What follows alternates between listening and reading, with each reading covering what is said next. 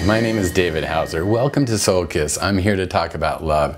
Today I want to talk about, pouring yourself into each other. What is that exactly? It's a pretty lofty concept, something that's certainly explained in my book, but something that we used to talk about a lot more, especially, in the 40s and 50s, when romance was really at its height in America. Now it's sort of not discussed that much, and it should be, because really the goal is to, take as much of your love as possible and give it to somebody so much that it fills them up with you.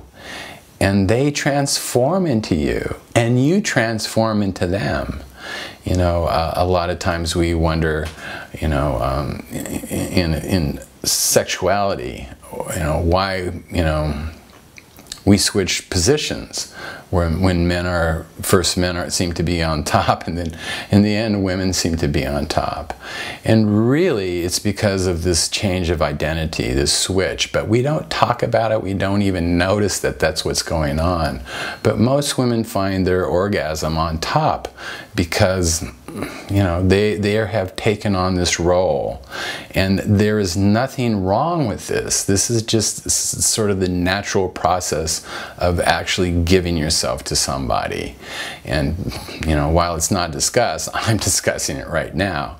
And it's okay. It's okay to surrender. It's okay to give. It's okay to switch these identities, because eventually the next thing that happens is you lose your identity completely, both of you. And that's sublime. That's when, in the rare case, you both have an orgasm together and you can surrender and lose yourself into the supreme bliss of nothingness that I talk a lot about.